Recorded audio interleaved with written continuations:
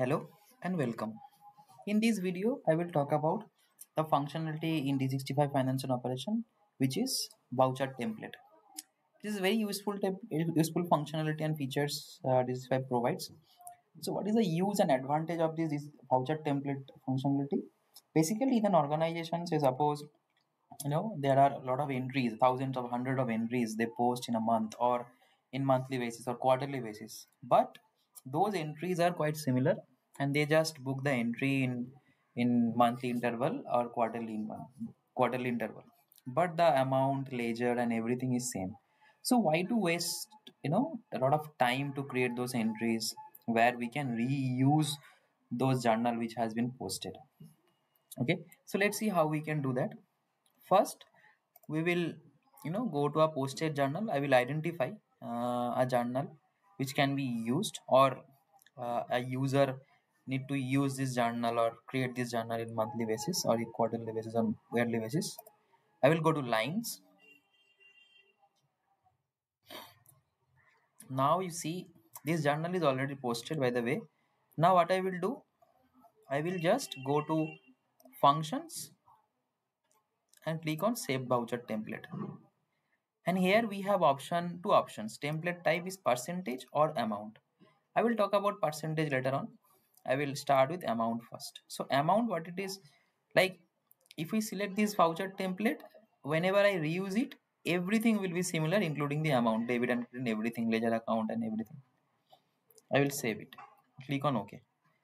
Now what I will do, I will go to general ledger. I will create a new journal, and here I don't need to, or user don't need to create the journal or line and waste a lot of time. They can instead just go to lines, select functions, select voucher template, and this one you can see two because I have created uh, another one previously as a percentage. I will talk about that. Now I will select this, everything will become here. I will click on OK.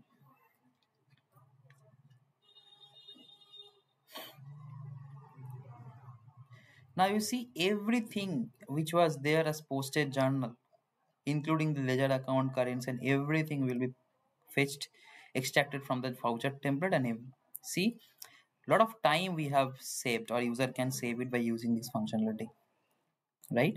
And they can easily go ahead and post it. So this is a voucher template functionality, and also with the amount type. Now we will talk about the percentage template. I will select this. I will save voucher template, but this time I will select as a percentage. Previously I have selected as a amount. I will click on OK. Now I will first delete this one. Now what system will do, system will basically ask us the total amount of the journal I want to post it from this voucher template. Let's see how we can do that.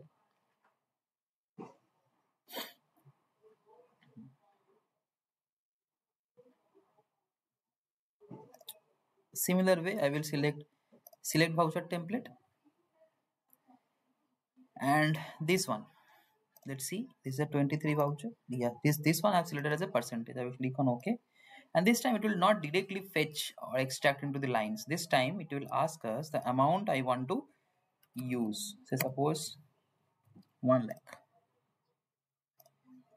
I will click on OK, and now you will see the amount is different. It was 329, right? But here I have, as because I have given the amount, total amount as 1 lakh, so 100,000.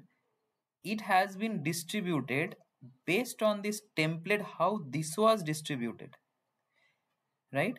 Say suppose this is total amount of 3298, and based on total amount, what was the percentage of this line, every line. That's how system basically allocated that 100,000 INR into these lines. So this is the functionality of percentage template. I hope you have understood what is and how we can use the voucher template easily. It takes hardly 1 2 seconds to save it and fetch it, right? And what is the possibility, and what is the usage of percentage and amount to save as a voucher template.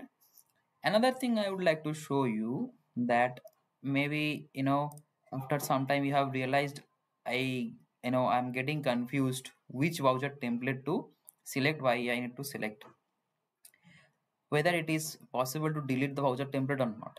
Say, I will also show you. Let it first delete these lines, or maybe I will go back. I will click a new one. Okay, this is, and now I want to delete the vouchers template. What I will do, I will see there is no option to delete. What you need to do, you need to click on select, or you can select one by one which we want to delete. Select alt and delete in keypad and click on yes.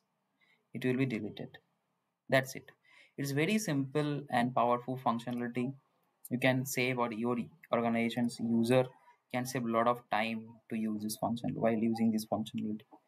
That's it. Thanks for watching. Stay tuned for another tips and tricks. Bye.